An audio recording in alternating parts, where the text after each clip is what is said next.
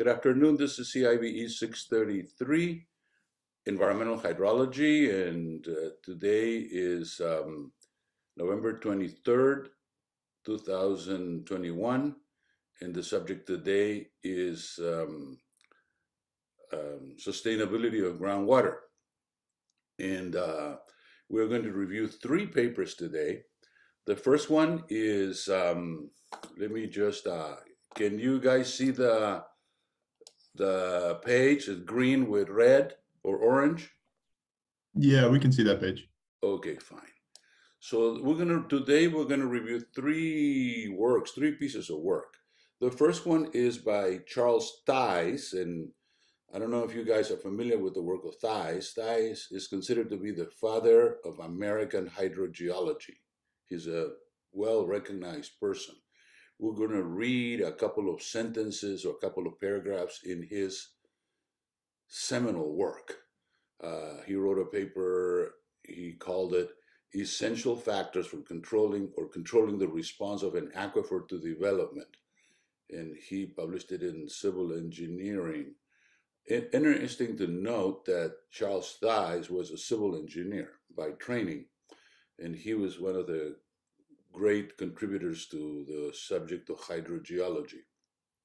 I should also mention that we are going to do another contribution of mine, which was done around the year 2007 or 8. And then as a third item, I'm going to review a paper that I wrote in the year 2009, or I'm sorry, 2005, under the sponsorship of the people from Boulevard in San Diego East County. I should mention to you that when I wrote my book in the year 1989, my hydrology book, I felt that it was necessary that I dedicate the first 10 chapters to hydrology, to the calculations that are typical of hydrology, such as rational method, the unit hydrograph, and routing. And then at the end, I felt that it was necessary for me to add a few subjects or a few topics that were not typically hydrology, but they were kind of related to the water issues and that needed to be as part of the book to complement the book, so that people that would pick up the book, they would not think that all these other secondary subjects were missing.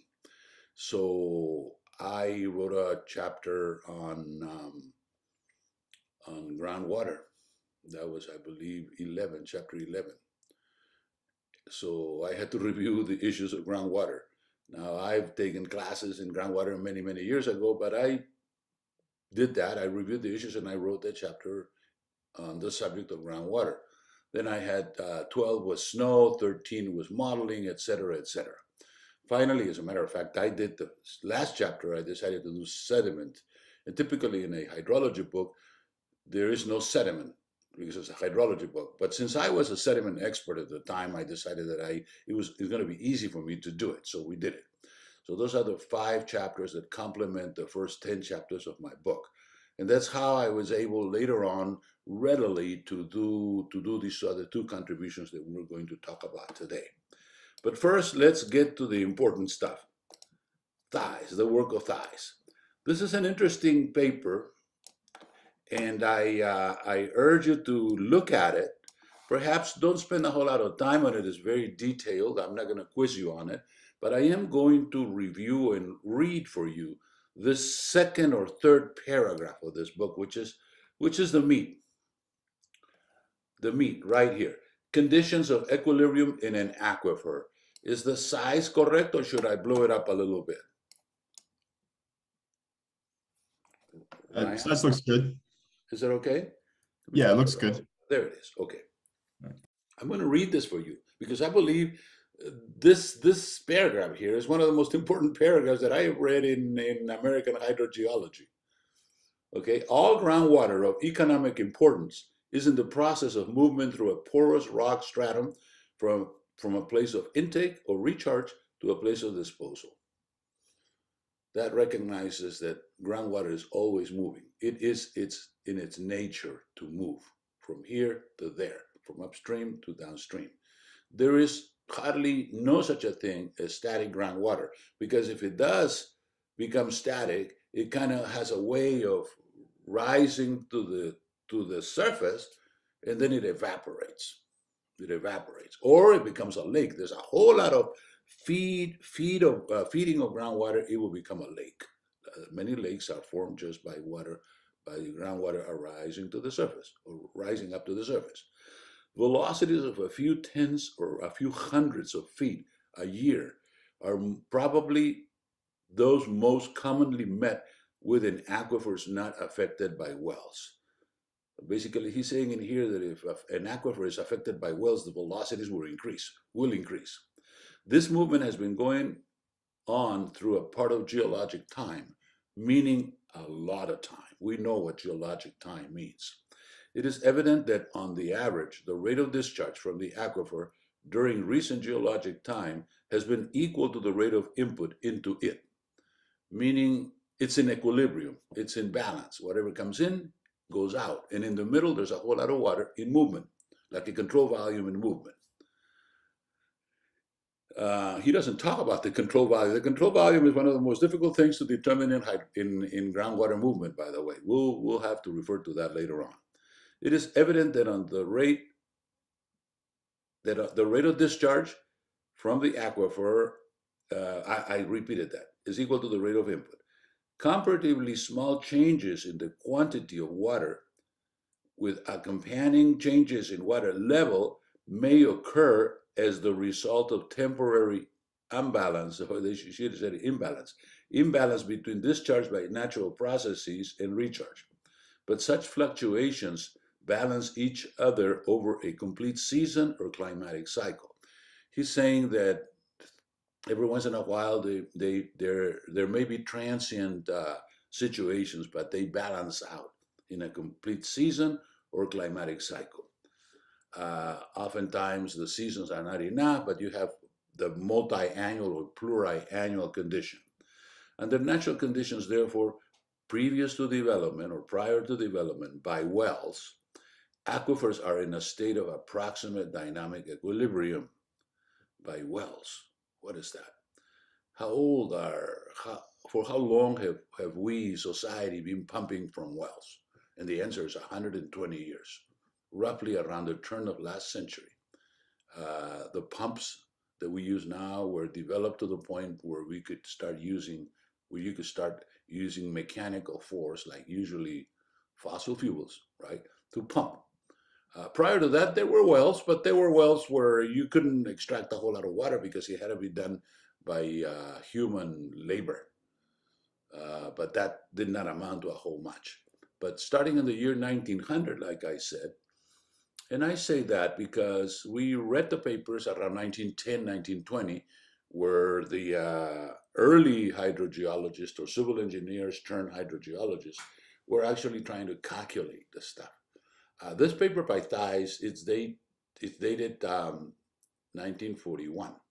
So you can see the progression of the history of how this thing developed.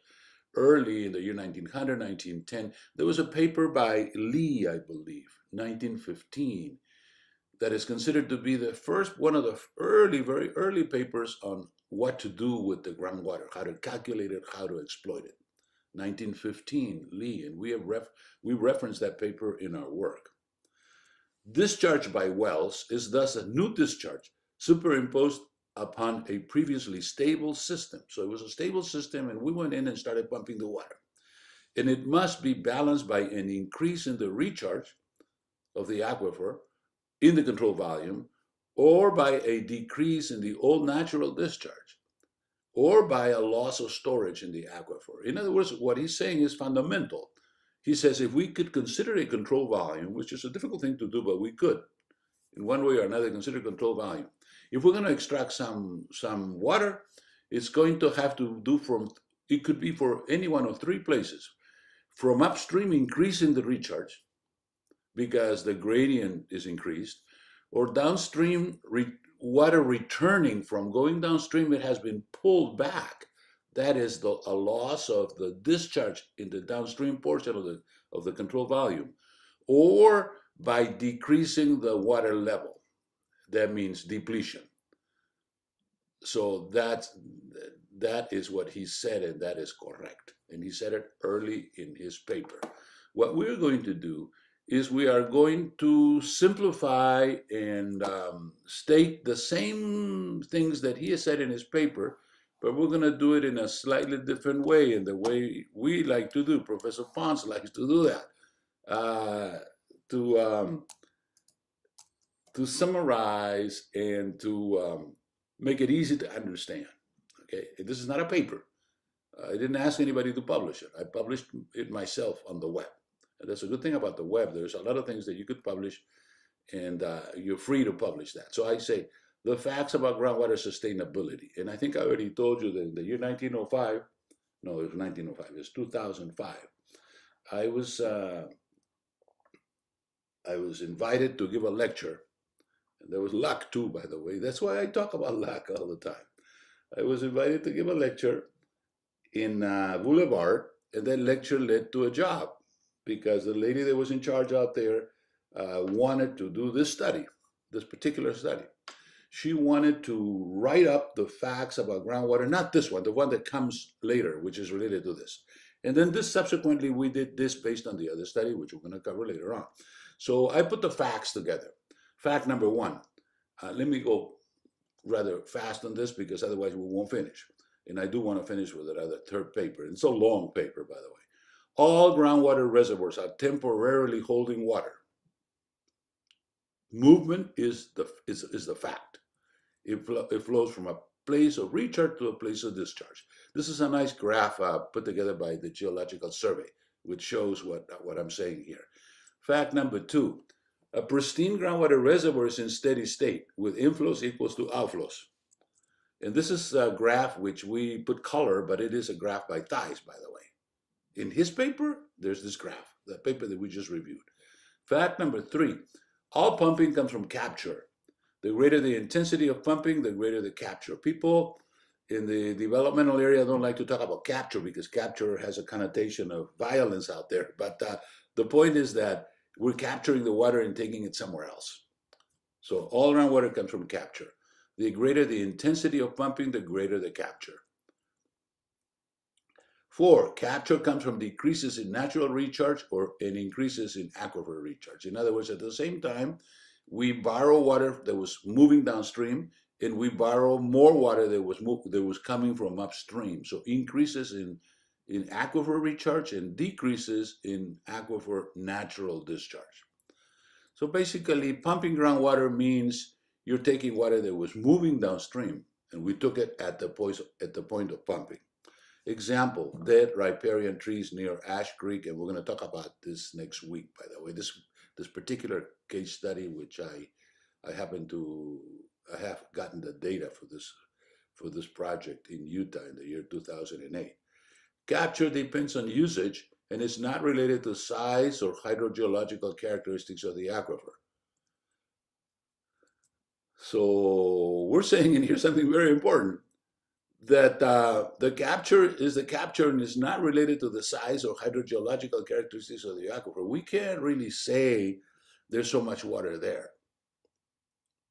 This is a subject that the hydrogeologists have looked on for 50, 100 years. They're trying to figure out how much water is there. And the point that we're making here is you can't do that because the amount of water is infinite. If you start pumping, you'll pump the heck of the whole thing. You can cover the state of California, go into Nevada, and so forth. And this has been demonstrated, by the way. I'm not just saying this. It has been demonstrated by people at Geological Survey. If you start pumping and you pump enough, you will pump out. You will continue to reduce the amount of, increase the amount of water that you're pumping, and the neighborhood is going to be affected. You're getting it from somewhere. You're getting from the near neighborhood, and then from the far neighborhood, and then from some other place. Fact number 6, the traditional concept of safe yield, which equates safe yield with natural recharge, is flawed.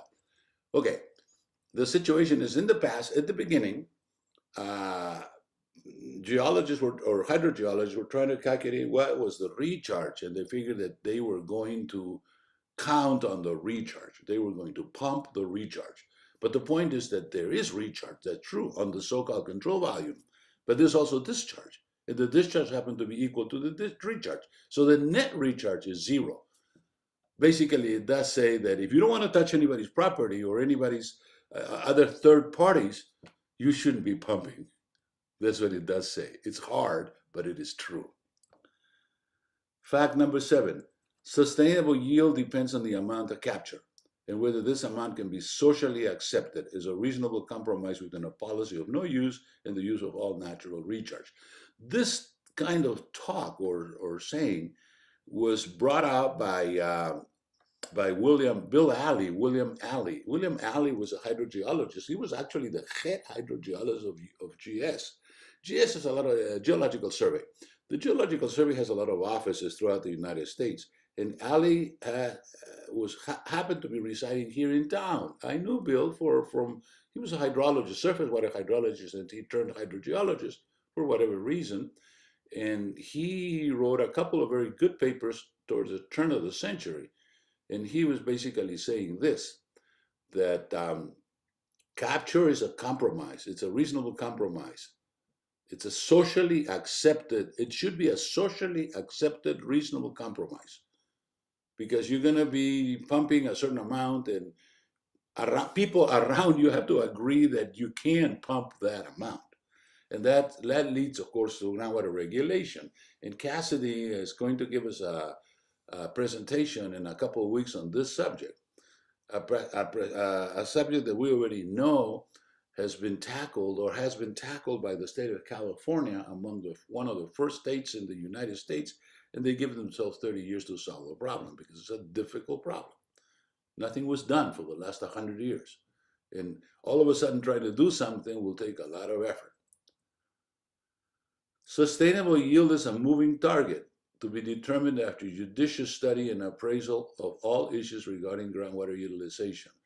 This statement is based on work that was done on the East Coast by people that have really done extensive work in this area. We have covered the work done by Sophocles, Professor Sophocles. Actually, he was not a professor, he was with the GS2. There's a couple of other people, I don't remember the names right now, that did extensive work in the late 1900s, so about 20, 25 years ago. And we've quoted all those papers. There's the issue of the High Plains Aquifer, which now is very much used as a case study of what to do and what not to do in groundwater utilization. We will get there eventually. Maybe you guys may not have heard of the High Plains Aquifer. That's an aquifer that covers about 5 or 6 states in the central Midwestern United States. Midwestern to this side, Oklahoma, north of Texas, Nebraska. That's where the High Plains Aquifer is. And I guess this is a graph that was put together by Bill Alley on what has happened out there. It's a big area, and over here, as you can see, the water table has been depleted. There's a whole lot of pumps out there. They've been doing this for maybe 50, 60, 80 years, and they have depleted the groundwater.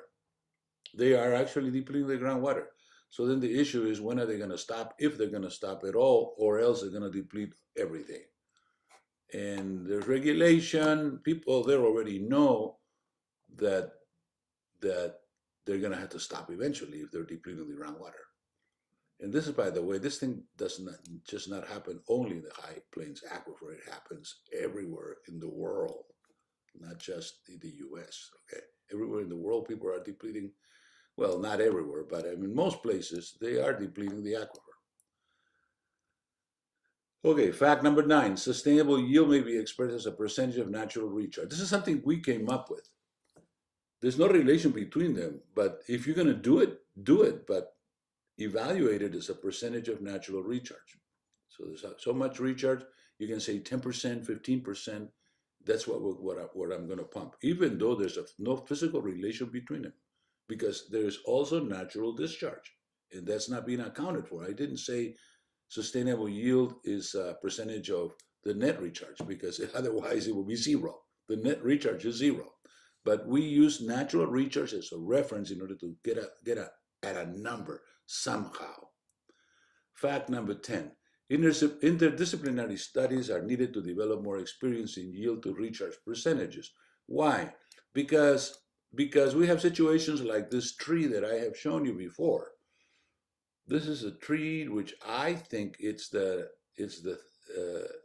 the largest by trunk size, the largest in California. There was one about this large up in LA, and it died. It fell through maybe 20, 30 years ago. You can look it up. It's the same coast live oak. This I believe is the last surviving, not the last surviving, but as far as large specimens of coast live oak, and it happens to be in the middle of a desert. Boulevard is a desert. It's semi-arid, like 300, 400. Um, Actually, not that even. It's less, a little bit less. It's about, I would say, millimeters or inches, 10, 11, 15 inches. So it's a desert, semi-arid, even arid, okay? Because semi-arid is from 400 to 800. We're talking here about maybe 250 to 300 millimeters, okay? 15 inches. So why is this tree over here? We know for a fact that when you have a lot of water, you can have a thick or else a tall tree. And this tree is not that tall, but it's thick.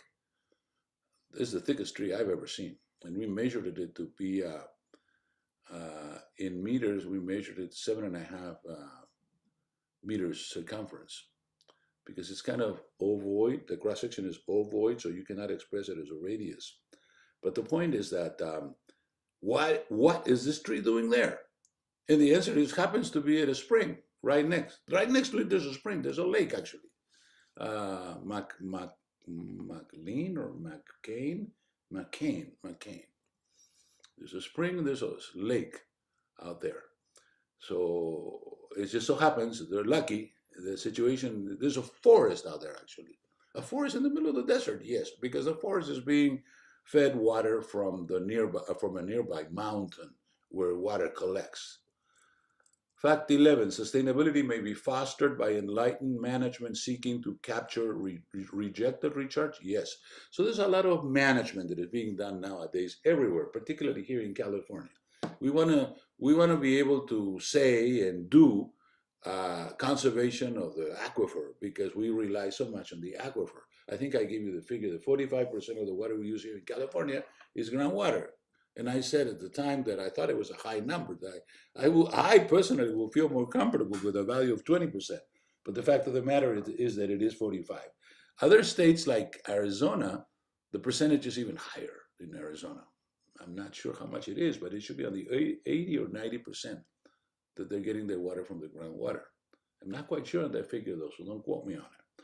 But enlightened management seeking to capture rejected recharge. So if there's recharge that is rejected, you can capture and put it back into the aquifer.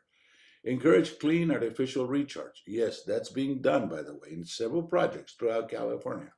And C, limit negative artificial recharge. What is this negative artificial recharge? If you cover with concrete, that's negative artificial recharge. So we have to limit the development of the basins with concrete.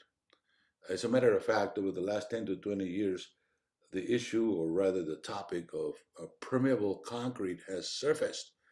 You guys may not have heard of it, but it is ongoing now. We're trying to design ways of making concrete, not all concrete necessarily low permeability as it is right now. Like make it a little bit like a soil that will take some permeability, will take up some water. That will help solve problems with floods. Because the problem with flood is that we hurry to drain the water from the premises. And the premises were saved from a flood. But we do not realize, typically we do not realize that all we do is contributing to the flooding of the neighbor. Because many people doing that will create flooding downstream.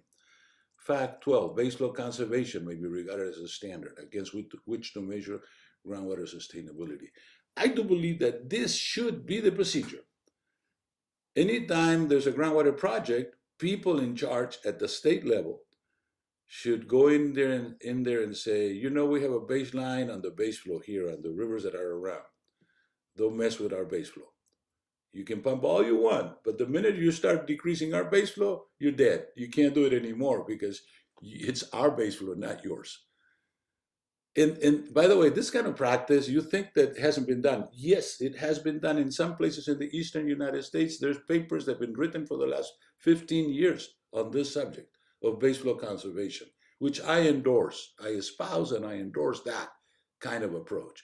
It is the base flow conservation that should be used as a ruler to control or regulate groundwater. But interestingly, we need a baseline. We cannot just go in there and say, oh, well, the base flow, if you don't know what the base flow was, right? So you must have a history. So it is important for society in general, throughout the world, to start measuring the base flow. Whatever it is, start measuring the base flow, because eventually somebody's going to come out and say, I want to pump. And you'll say, okay, here's the base flow for the last 5, 10 years. And the frequency, the frequency of base flow, meaning how often does it repeat itself and so forth. There's some statistics engaged or involved in that there, and they would have to follow it. That is why. Let me say that the issue of the regulation in groundwater has not progressed too much. It is progressing now, but it hasn't in the past, in the last 20, 30 years. It is now. Why? Because there has been lack of knowledge. There's a lot of lack of knowledge. Some of it, if I may say so, willing lack of knowledge. They don't want to uncover the skeletons in the closet because it's tough. If you're irrigating somewhere in the Western United States and you're irrigating with groundwater, you don't want people to tell you that you're doing it wrong or you're doing it damage and so forth. You just don't want it. That's just the way it is. I'm telling you the facts, okay? 13, sustainability. This is the last one. Sustainability reflects resource conservation policy. The more conservative a policy, the more sustainable. Right. If we decide overall a certain society or California, for instance, California has its own rules and laws. California can become more conservative in terms of the use of groundwater than other states. In the United States, it's like that. Every state can do its or their own thing. That's why they're states. That's why from the beginning, the states were different and they were put together and called United States, right? You guys know that. I don't need to tell you. So we end the discussion of this presentation, and now I'm going to go to the big one. And I should tell you at this time that at the time I wrote 2 papers, the 2006 called Groundwater Utilization, the 2007 Sustainable Yield of Groundwater. Today I hope to do groundwater utilization because it is a long paper. And then next week, I will start with IO4, Sustainable Yield. What's the difference between these 2 papers? The first one is basic, and the second one is applied. So if you're talking about ease of reading, the first one is easy. So it's going to be a lot better for you to understand as a beginning reader of groundwater issues. So that's the groundwater utilization. The paper we're going to read today is going to be easier to read. Next week on Tuesday, we're going to do this other paper, Sustainable Yield, and that's going to be tough. And I urge you to actually over the weekend, if you have some time, I know nobody has time nowadays, and we are entering into a holiday anyway, and we're all in a holiday mood. But if you have some time, take a look at next paper because we're going to cover it next week, and it's going to be fast. We're going to cover it in half an hour. Yeah, half an hour. We have other things to talk about. It's going to be difficult. But let me just go in there with any further ado and talk about this groundwater paper. I put this paper at the request of Donna Tisdale from Boulevard. And Donna said, Professor Ponce, we have a problem. We try to explain groundwater to the politicians and we don't know how to start. So I said, well, I'll write something on it. And I will try to make it so that it's readable, layperson's level. Of course, you can't get to a 9th grade level like you would in the case of, for instance, National Geographic. National Geographic is a very successful magazine, or has been in the past anyway, because they write at 9th grade level. They don't get difficult. Well, other magazines out there have gotten difficult and people don't read them anymore.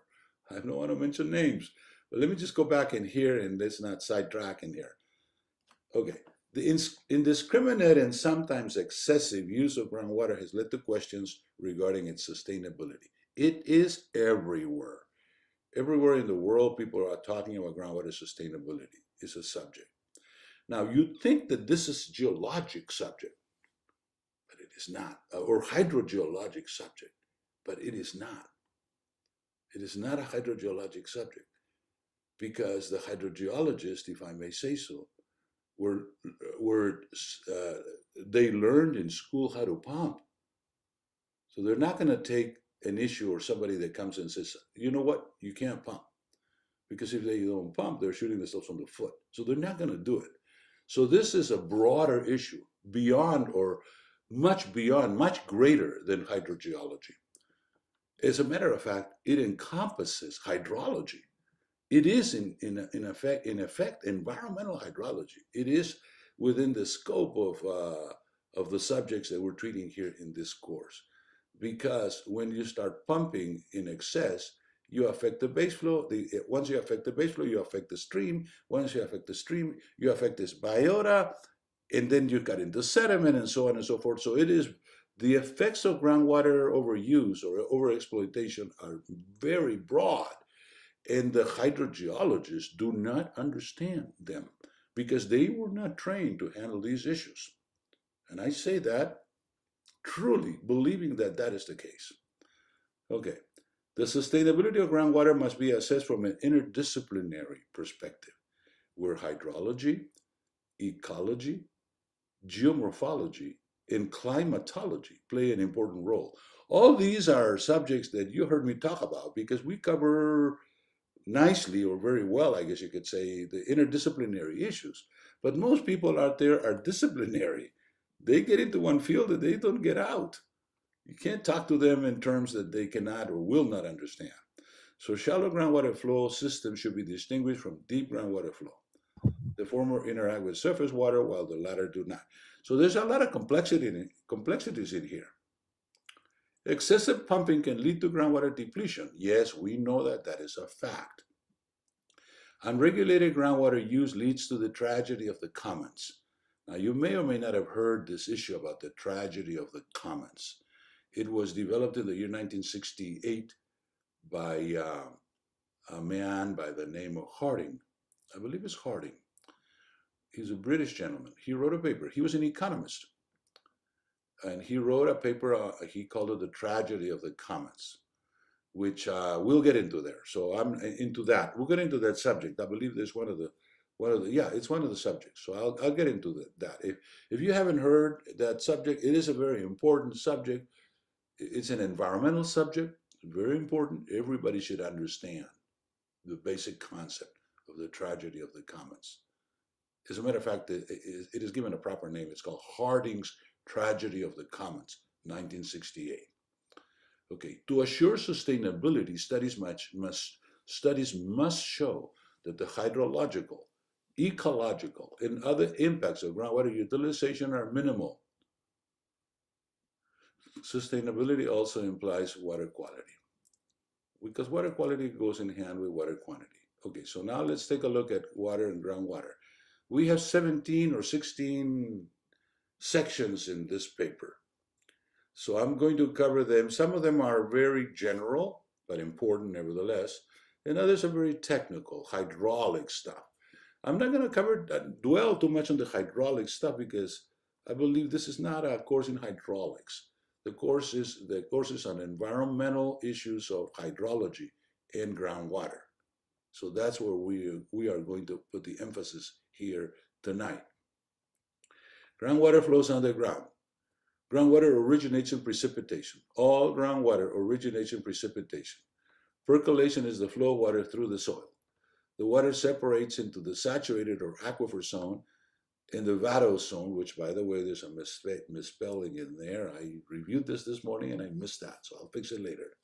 It says vasdose, but it's VADOSE, where the water does not fill the voids. That means that you have in the soil, you have a vadose zone, which is on the surface, where it's kind of unsaturated, And then by the time you reach the groundwater, it is saturated. The water fills out all the pores in the soil. And you would remember that Meissner, who wrote a very important paper in the year 1927, 28, he said that he was commissioned by the Geological Survey to do a survey of groundwater because people in his outfit in the Geological Survey were given by the government the fact of figuring out where's the groundwater, because the government established the Geological Survey to serve as the agency that provides the inventory of the water resources, water and mineral resources of the United States. So it was within the purview of the GS and Meissner to do that. However, Meissner got sidetracked, if I may say so, because he realized that the depth of the water level, the depth of the groundwater, was related to the ecology, to the plants. So he really got sidetracked. He was not a biologist or ecologist. I believe Meissner was a civil engineer, but he was a civil engineer that had a broad view going beyond just water. Because as you know very well, and we talked about it in this class extensively, water is there and it's important, and we study water. But we cannot limit ourselves to studying only the quantity of water, because then they will miss everything else. That's what we are here to correct. That's why we call this environmental hydrology. Environmental covers everything else that in the past quantitative hydrology did not do. Believe me, when I went to school 50 years ago, they taught hydrology and it was all volumes. It wasn't even getting to discharges. It was just volumes. The volume of water here, the volume of water there. It was volume. It was like volume was water. Water was volume and volume was water. That's not true. That's not 100% correct. The focus is only on volume. Okay. To what extent can a region's groundwater resources be exploited without unduly compromising the principle of sustainable development? What's this red phrase doing in the middle of a paper? Well, we developed this I guess I could say, this stuff for the purpose of interesting the politicians, supposedly they were going to read this paper. They probably don't have a whole lot of, how can I say, can't concentrate a whole lot in one thing. That's why they're politicians, right? And so therefore we were trying to force their views so that they can read the important stuff. So a lot of the important concepts that we write in this paper are underscored or put in this way so that people can be sure that they don't miss it. Because a long paper has a tendency to not to be read completely. We're reading it here because we are studying it. And I urge you to, after we do this, to review this paper again, 2 or 3, at least a couple of times prior to the exam, because the subjects that are in here will be on the exam. Okay? Origin of groundwater, where does it come from? Precipitation that does not form part of surface runoff remains on the surface, percolates into the ground. Once it gets into the ground, it can remain in the vadose zone, now it's spelled correctly, subject to capillary action. Capillarity is the force, the physical force in the vadose zone, in the unsaturated zone. Return to the atmosphere via evaporation and evapotranspiration. Yes, once it gets into the ground, it can return to the atmosphere. It can be picked up by the roots and sent back to the atmosphere. Or if there's enough water, it'll flow down. You know, the plants will take whatever they're going to take. And then the rest, by gravity, it'll flow by gravity and it'll reach to the groundwater. Okay, it reaches the groundwater, at which time it joins the groundwater proper.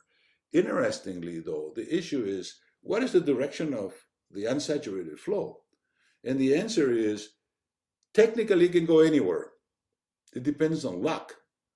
But in practice, it goes down by gravity. Most of the times it goes down. That has been discussed in the literature, by the way. So we are to assume that the water, once it gets into the ground, it would primarily flow down, gravity, vertically, down, once it reaches the groundwater. And once it reaches the groundwater table, groundwater table, it'll do a 90, 91, 92 degrees change into where the gradient is going, downstream. It'll move downstream. So it goes like coming down and then turns around like 91 degrees. I say 91 degrees because it cannot turn around 90 degrees because it will then become immobile, it becomes static, there's no gradient. It has to have a small gradient, a very small gradient. The gradient of the groundwater usually follows the terrain gradient. So if the terrain gradient is 1%, the flow of the groundwater will also be 1% on that order. That has been documented, by the way. So through millennia, groundwater has accumulated underground. Okay, in the direction of the closest ocean. So technically, all the groundwater that seeps into the ground in the groundwater, it should get into the closest ocean. So there is the what is called the Dvorsum Aquarium. They're in the middle of the continent, like in the United States. That is where is that? Somewhere in Colorado or Utah. The water raining on the left side goes to California, or actually it goes to the Colorado River.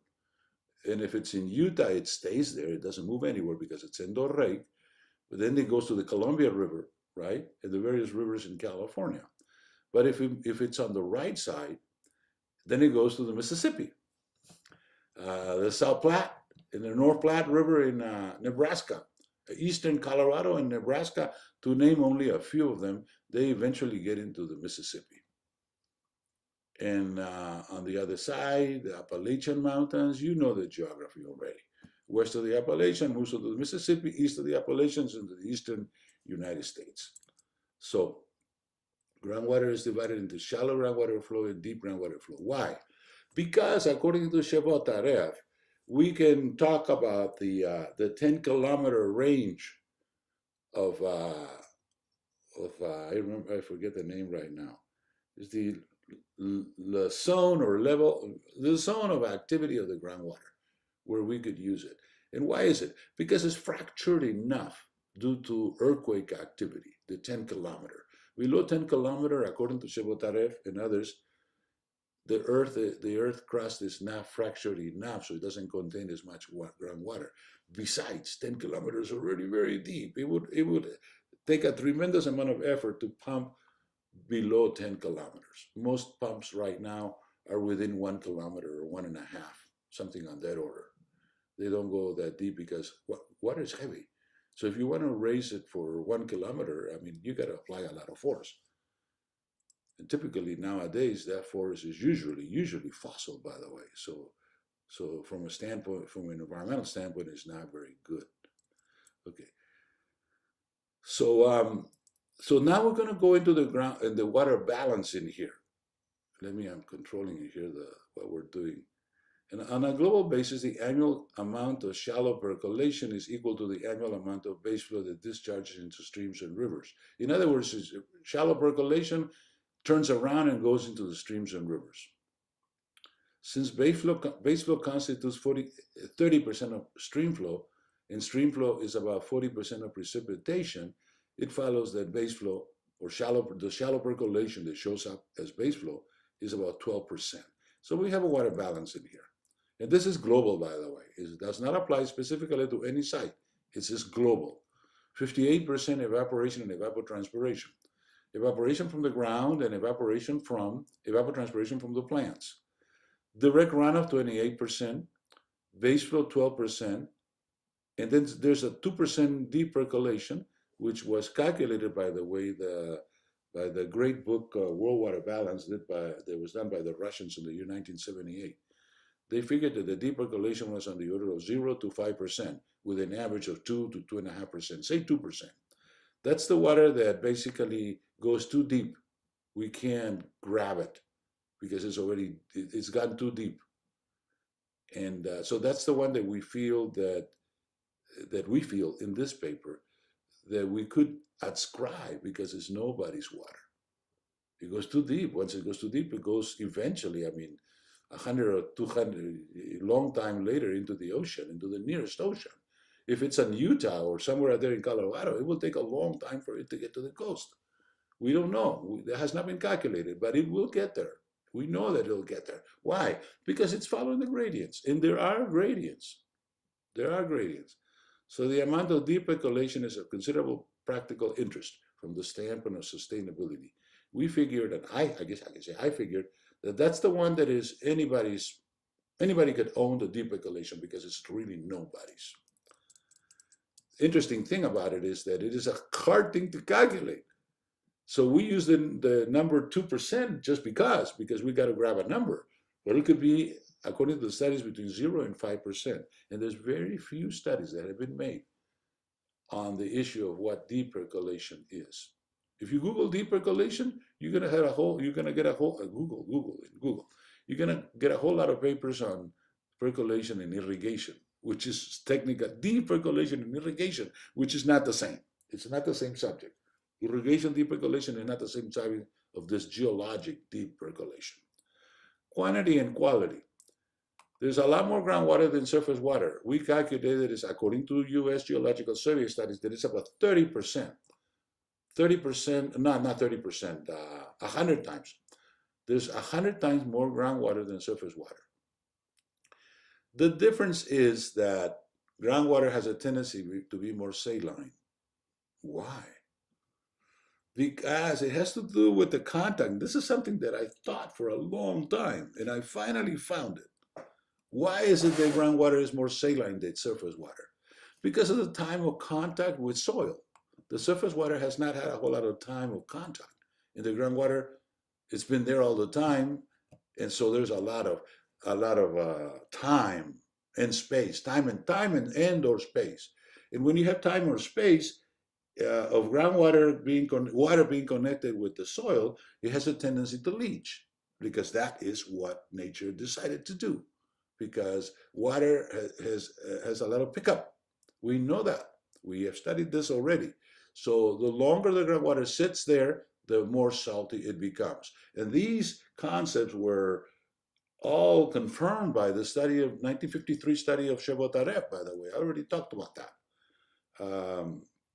He studied about 800, I believe it was 800 data, 800 wells with data that had a lot of data throughout the world, as a matter of fact. He was Russian, but he was working out of Australia. So anyway, so we know the groundwater is there, but we happen to know that it is saline. The deeper you go, the more saline. So it is not good for us to pump deep groundwater. Because if we pump it, we're going to have to deal with the salt. If we're far from the ocean, we got a tough problem. We could end up with something like the Salton Sea again. We don't want to make the mistakes that were done in the past, which we can now, at this point, fix, right? We know better than 100 years ago when they did the Salton Sea, when they started the development of the Salton Sea. The age of the groundwater. Age is a major difference between surface water and groundwater. Surface water recycles every 9 to 16 days. That has been calculated. While the groundwater recycles on the average, 1,500 years. On the average, it could be 100, it could be 1,000, it could be 10,000, it could be 30,000. But the calculation has been done about 1,500 years. Nobody's going to sit down to wait for 1,500 years for it to recycle. So basically, the groundwater, once it's used, it's gone. Once it's used, it's gone. They could say, well, the fastest that it'll recycle will be 100 years. But who's going to sit down to wait for 100 years? Nobody. So the groundwater should not really be depleted. Not only because it affects the surface water in the vicinity, because it has many other effects, mechanical and so forth, which are not related to just to hydrology. And we will cover that later on in this paper. Okay, surface groundwater does not recycle readily. Renewal rates of deep groundwater are about 1/15 of those of shallow groundwater. And I have a quote in here. Some fossil or paleo groundwaters may have ages exceeding 30,000 years. And the older they are, the more saline they are. And there's people that are specialized in carbon dating, by the way. So we're not saying this out of the blues. This is the number. We're quoting stuff that has been referred to in the literature. There's a paper by Jones in there and many other papers. Okay, so recharge and discharge. So groundwater recharges on top of the hills or right next to it and discharges in the valleys. That's a fact too. In the valleys, and then eventually the surface water discharges in the valleys. The groundwater could discharge in the ocean already. But this is a very interesting graph that was put together by the Ministry of Environment in British Columbia that we liked, and we put it all here. Okay. Excessive pumping can lead to groundwater depletion, wherein groundwater is extracted at a faster rate than it can be replenished. Has this happened? And the answer is it's happening as we speak. It is happening here in California. It is happening elsewhere. People are trying to do something about it, but we really, as a society in general, global society, haven't figured out a way to controlling the problem. Because we know that it would have economic impacts. If we stop completely the pumping of groundwater, a lot of people will be out of business. A lot of people without money, and they're obviously are politically, how can I say, they have influence enough to stop the situation. That is why California gave itself 30 years, and Cassidy can illustrate us a little bit more as to the politics of how is it that we end up giving ourselves 30 years to regulate the groundwater use in California. I understand it's difficult, by the way. I'm not saying that I blame them for doing that. I'm just saying it is a difficult subject. It's full of political ins and outs issues. Physical properties. I'm going to kind of go over quickly the physical properties of hydraulic conductivity and specific yield. And then there's the Darcy's law, which everybody knows, Q equal A Ki, where A is the area of flow, K is the hydraulic conductivity, and I is the gradient. And the gradient is the pressure applied. And there's an example in here developed in Wisconsin, in Portage County in Wisconsin, the experimental setup for Darcy's. I pulled this out of the web, of course. The web is good with this stuff. If you don't have it, you can persist or insist on the web, and eventually, if you're lucky, you'll get something that you can use. Because this is a good graph showing the gradient, showing what a gradient is, because I've talked about a gradient a lot. And of course, I understand all of you are civil engineers, and gradient is not a new subject for you. Hydraulic gradient, right? We already know that. Without a gradient, the water would move. Aquifers, types of aquifers, unconfined and confined. This throws a little bit of complexity in there because the soils are anybody's guess. Out there in the Central Valley, we have aquifers on top, then we have layers of clay, and then aquifers at the bottom. It's a mess in terms of what it is exactly. So we have to deal with that. We have to deal with this local situation because every situation is different. The Central Valley happens to be an old lake. That has been documented, by the way. Just about everything has been documented. It happens to be an old lake. And I don't know what name it had, but it was 600 million years ago. And at about that time, there was a change in weather. There rained a lot, and the lake burst at around the level where the outlet has now been created to exit, for the lake to flow into the vicinity of San Francisco, the city of San Francisco. So that's where we have the outlet of the Central Valley now. So basically what we can say is that, based on the studies that have been made, that the lake was there for a long time, and 600 million years ago, 600 million? Yes, 600 million years ago, it breached and it became a valley. And that's why the Central Valley is flat. It has the mountains on both sides. It has the Sierras on the right, on the east, and the coastal range on the left. So if you travel that way, and I'm sure you guys have, that's I-5, I believe, right? Right. So you go to San Francisco and you take the road that everybody takes. You go to the Central Valley. It's thousands and thousands of acres of land out there, which have been dedicated over the last 100 years to agriculture. Tulare Lake Basin. Tulare Basin is out there. Then we have the San Joaquin, and then we have the Sacramento. Quite two different rivers. The San Joaquin is not the Sacramento. The San Joaquin is full of salt, and the Sacramento is free of salt. How is it that one could be salty and the other could not be salty? We've studied that. And if you look at it carefully, it makes sense. Because as you move north, according to nature's laws, because the world is round, right? There's going to be more rain. There's going to be more rain. There's these issues about the circulation, atmospheric circulation.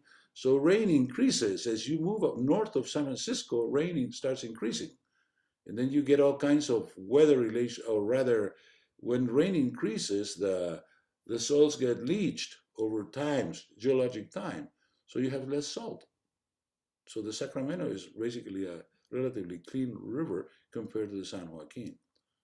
And never mind the Tulare. The Tulare is full of salt. All the rivers in Tulare are full of salt. Not only full of salt, but also salt that is staying there and is not being moved at all for the last 120 years.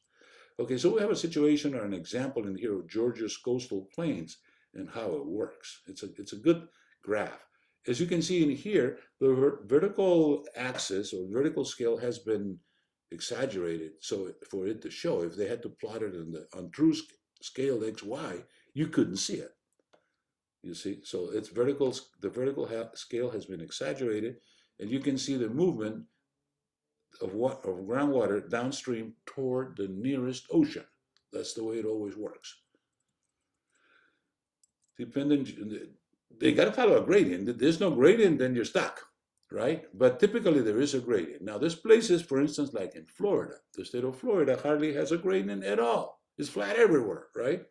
So I'm not going to tell you about Florida because I really don't know, although I've done some studies in Florida, but they have been studies of surface water, not of groundwater. So I really don't know. I should not talk about the situation in Florida, but I can tell you, I've been there and I know it's extremely flat. There must be hardly any gradients at all to move the stuff out. Okay. Depending on their age, aquifers are quaternary and tertiary. Quaternary have soils, usually sand and gravel. The more sand and gravel the aquifer has, the easier it can conduct the water and the better, the faster it can come out. And those are the real aquifers. If there's some sand and silt, we run into trouble. We can't do it. It doesn't come out. And they have examples. I'll show you later on examples of what I'm saying here. If there is no quaternary deposits, meaning sedimentary deposits of sand and soil, clay, gravel, there are many aquifers out there which are of tertiary origin or age, tertiary age. Those are rock aquifers. Can the rock aquifers have water? And the answer is yes. There's many rock aquifers out there. And I have a good example in here. I found on the web. I also borrowed from the government of South Australia this very good graph. The sedimentary aquifers in Australia, in the continent, and the fractured aquifers. You can see the color, this color in here, it's not in here. You know, there's some superposition in here, overlap, but clearly you got here along the coast rock, and over here a whole lot of rock, but in here you have sediment. You don't have rock, but you have sediment over here. So how is it that some places had rock and some places had sediment? That's the luck of the draw. I mean, you can't ask that question because it goes back 500 million years, like the example I was giving you about Central Valley. Okay, so you can't ask the question. It's just the luck of the draw. Here in San Diego, for instance, we have a rock aquifers in East County. East County is all rock aquifers, and the rock aquifers are not alluvial aquifers. The alluvial aquifer fills and drains in about 10 to 15 years. If they're small, if they're large, they don't. But the aquifers out there are small in East County, Boulevard, East County. If you guys don't know where Boulevard is, all you need to do is drive on I-10 about an hour from San Diego, going to Imperial Valley, El Centro. It's about 2 hours to El Centro. Well, once you reach 1 hour, then you are in Boulevard. I believe Boulevard is an incorporated area of San Diego. I'm not quite sure. But Boulevard in Tierra del Sol, which I have studied extensively over the last 10, 15 years, it's a community of Boulevard, right? Tierra del Sol is a community of Boulevard. And they actually, I think I mentioned this before, they abut with the border. So the southern limit of Tierra del Sol is the border with Mexico. Okay, we've studied that area, by the way, because you heard me talk about it. We studied the Tierra del Sol watershed extensively, by the way, over the years. So we happen to know that area. Okay, groundwater systems. Groundwater flow system may consist of one or more aquifers of different types. So it becomes complex. Not only becomes complex, it is underground. We can't really see it. This is not like a canal or a watershed, which we can look at it and make some conclusions as to physical, chemical, and so forth. In here, it's underground. So since we can't see it, then we got to rely on the technologists or groundwater people that will use all kinds of different kinds of instruments to figure out what the properties are, and that can be done. But when you're talking about rock aquifers, it is chancy. If it's sedimentary aquifers, it's very well behaved because the flow is diffusive, and there's a diffusion equation, and you can model it. But if it's rock aquifer, the flow is not diffusive. The flow is convective, meaning it convects through the cracks. It does not flow through the matrix because it cannot flow through the matrix. It will be too slow to flow. Can you imagine a piece of rock and flowing through the rock? It will flow, but it's too slow for us to be of any utility. It will be about the permeability of concrete or even less. And the permeability of concrete is currently 10 to the minus 16 centimeters per second. 10 to the minus 16. The thickest clay is 10 to the minus 12. And sand is 10 to the minus 2 or 10 to the minus 3. So there's 10 orders of magnitude permeability variability or range, permeability range, 10, 15 orders of magnitude. So you can't run water through rock, but you can run it through the cracks. So the more cracks an aquifer has, the more water it can hold. And this is what happens in Tierra del Sol and Boulevard. But interestingly, though, if it rains a whole lot, it will fill quickly within a few hours or within a few, say 2-3 days, the whole thing will fill up. And then if you pump a whole lot of it, which you could, industrially you could. Now, if you have only homes out there, you can't, because people don't use a whole lot of water. But if it's an industrial use, they can pump the aquifer dry. That's the fact. So then there's the issue of which usage is the one that we're going to apply in a certain case. So as you can see, the stuff is complicated because of the fact that it's below ground, and the properties would be difficult to ascertain. We've done work in this area, in the area of groundwater sustainability. I did not want to get into groundwater geology because I didn't think it was my job. My job was study the groundwater sustainability issue. And that covered taking a look at the surface water because the surface water gets affected when you pump too much groundwater. So they're together. Okay. Many years ago, I met a student of mine, former student of mine 40 years ago from Ecuador. And he said to me, Professor Ponce, we're running out of surface water. We've been looking at it 40 years and we just don't have any surface water left in the basin. So we think we're going to get into, he had, by that time, when he was with me, he was a student, junior person. And then 40 years later, he turned out to be the big boss out there at his agency. He says, we're going to get into the groundwater. And I said, so be careful. If you hire a groundwater specialist, hire also a surface water specialist because they go hand in hand. You can't exploit groundwater by itself. Not anymore these days. You used to, but not anymore. Because the groundwater specialist is going to just pump all the groundwater because that's what they know what and how to do. They're not going to look at the base flow. And I have a lot of stories to tell you about this, but I'm not going to.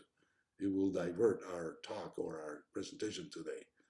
But I emphasize and assert in no uncertain terms that most of the groundwater geologists that I have come across with and known very little knowledge of surface water, which is technically the way it should be, right?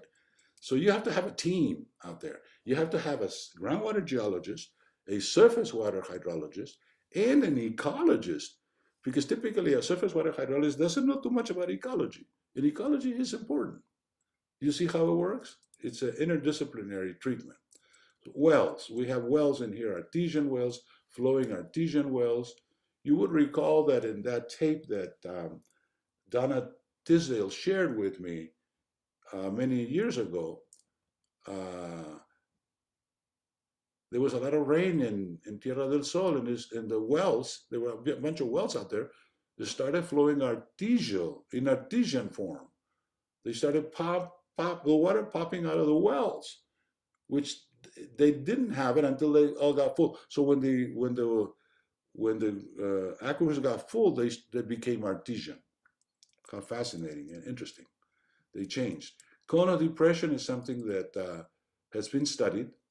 Well plants, we have studied that already. Mainzer is the great guy in terms of the well plants, 1927. I have asked you to read his paper already. We already covered this paper. Groundwater utilization, and here we cover the issues of, well, this is general, recharge, groundwater system, discharge. So it increases, when you pump, you increase the recharge because you produce a gradient in favor of the pumping.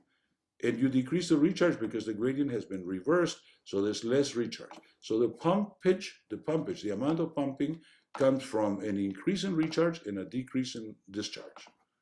And it's removed for other uses. Sometimes some of it is returned, but not all of it, because you got to use it in something, right? So we have these three scenarios that we've been looking into, which is somewhere else. Groundwater, let me just say, in continuing here, because we got to finish here in 9 minutes. Groundwater depletion.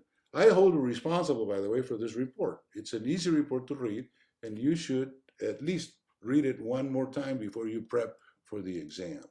Groundwater depletion has been documented in many instances. We have the case of the Borrego Valley in Borrego Springs. Classical case of groundwater depletion.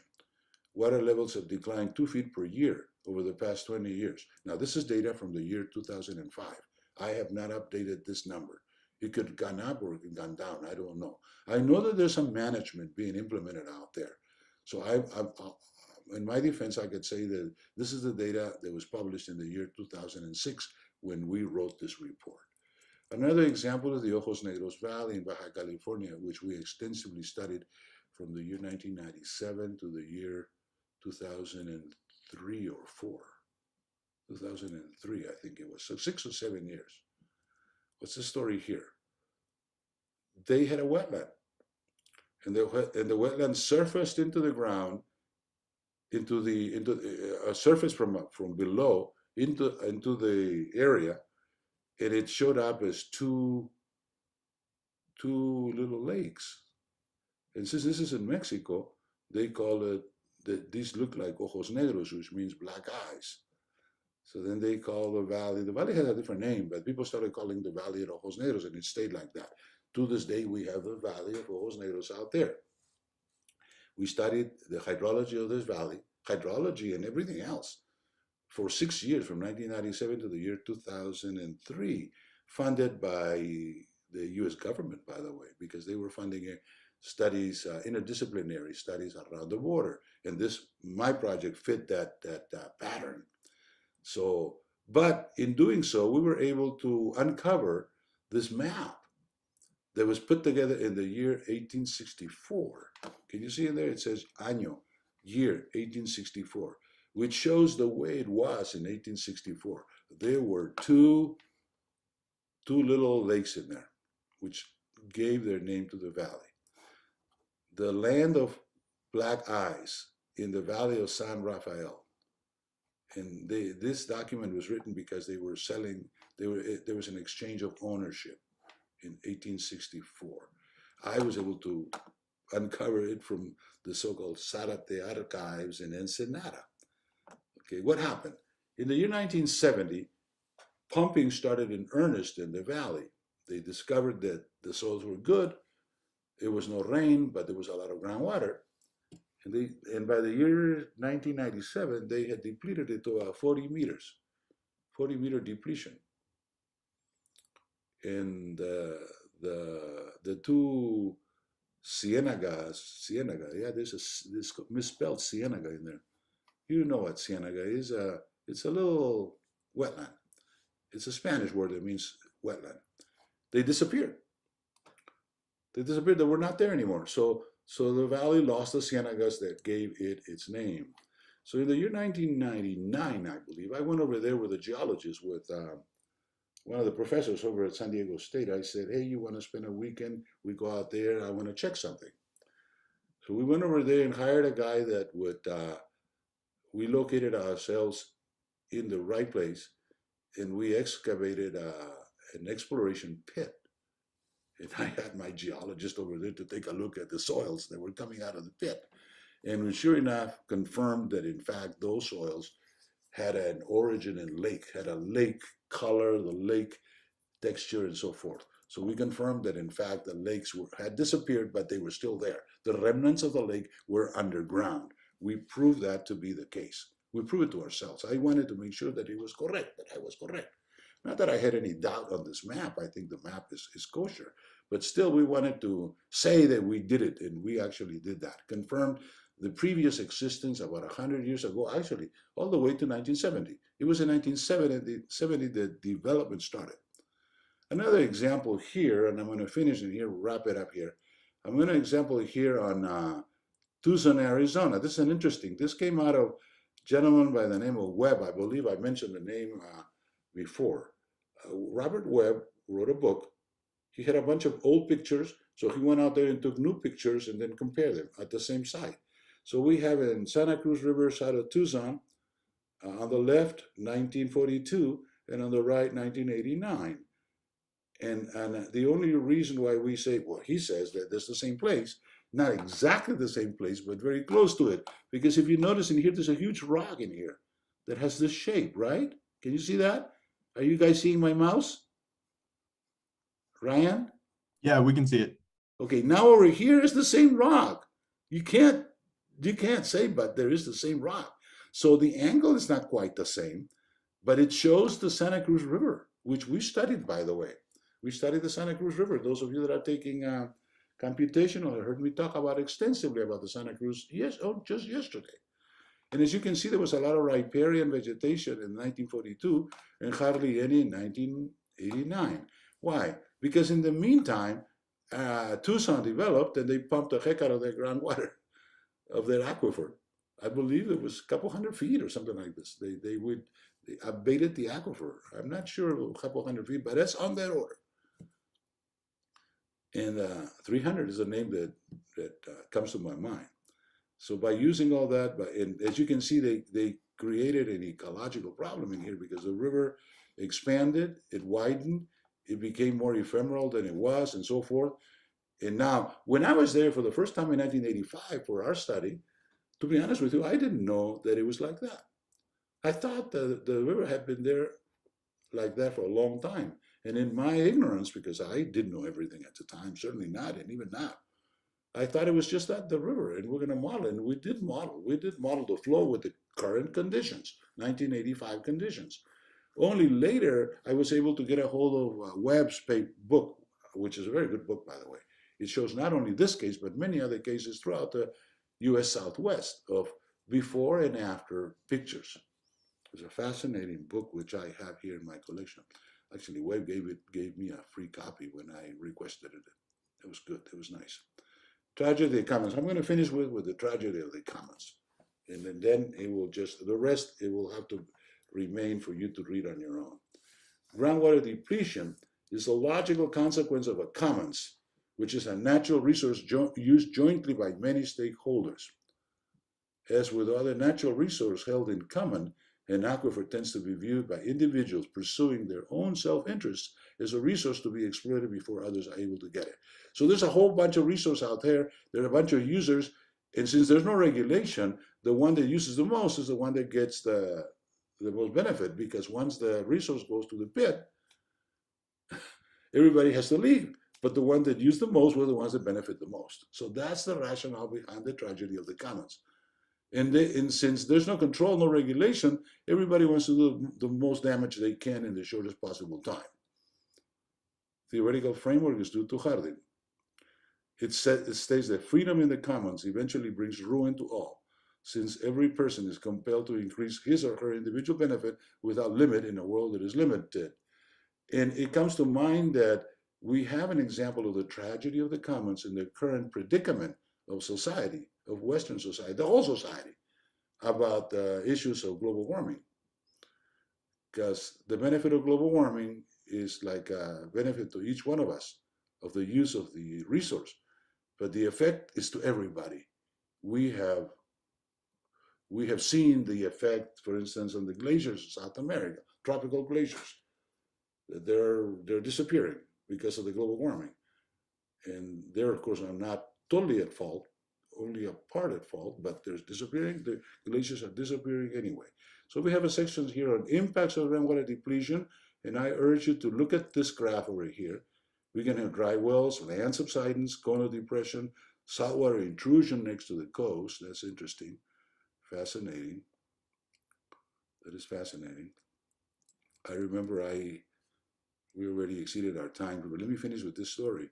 I was at one time out there in actually northern Peru, and somebody asked me about how much pumping should they do, how much pumping, and I said, well, that's easy. Just start pumping and monitor the salinity. If the salinity, which is now fresh, 300, starts increasing to 5, 6, 700, it gets to 1,000, you know you're drawing from the ocean, because there's no way to get that salinity in flowing water that is flowing downstream into the ocean. So you have what is called induced recharge from the right side over here, and then your salinity will increase, and that is true, by the way. So finally, a sustainable yield, and we come up with the concept that we are permitted by nature to use the 2% if we can zero on the figure. And I said 2% is a working number only. You should study it. You should hire the people to study it and look at it. In this case, it might be 3%, in my case, it might be 4%, but 2% is a round number in the middle. Now, just to compare, because it's important that we make some comparisons. Currently, the United States is pumping about 8 to 9% of all the aquifers, all in entire United States, and this number has been documented by the GS. Let's say 8%. 8% of the precipitation is being pumped. 8%. Now, Professor Ponce says that it should be 2%. Well, who am I? Okay, just a scientist. But the point is that I believe that there is excess pumping right now of the groundwater. And I think I'm correct in that assessment because of everything that we know. What are we going to do about it? I don't know. In the next 30 years, the state of California is going to regulate it. But the other states have not started yet. They are hopefully, we're going to kind of show the way as to how it is done. So we will see in the next 30 years. And of course, Professor Ponce is not going to be here. But I'm telling you, it is coming. It will take some time, but it will come. Sustainability and water quality. In summary, we got to the end. Okay, there you go. The last one. Regions of the United States where land subsidence has been linked to groundwater pumping. Land subsidence has been linked to groundwater pumping because the groundwater empties the voids in the ground, and then the ground starts sinking. Now take a look at this area over here. This is the area of the Central Valley of California. So is the Central Valley sinking? Yes, it is sinking. It is sinking. The last number I have is from the University of California, Davis, I believe. I quoted this figure about 3 or 4 or 5 years ago. I found this figure. It was an interesting figure. It said that measurements have been done in the Central Valley and showed that the depletion was 3 centimeters per year. The depletion of the groundwater throughout, an average, 3 centimeters per year. 100 years, 3 meters, right? Is 3 meters a whole lot or a whole little? That depends. Depends on the geology, because it could settle. And as a matter of fact, portions of the Central Valley had been subsiding at levels which are really interesting to see. There are just Google land subsidence in the Central Valley, and you'll get all kinds of pictures out there, which I did not bother to put in here. Those are kind of not good stories to show. But this one was a global value, so I figured I could do this. And besides, this is a geological survey. You can't argue with the geological survey. These people spend their lives doing this work. If anybody's right, they must be right. So I'm going to stop there.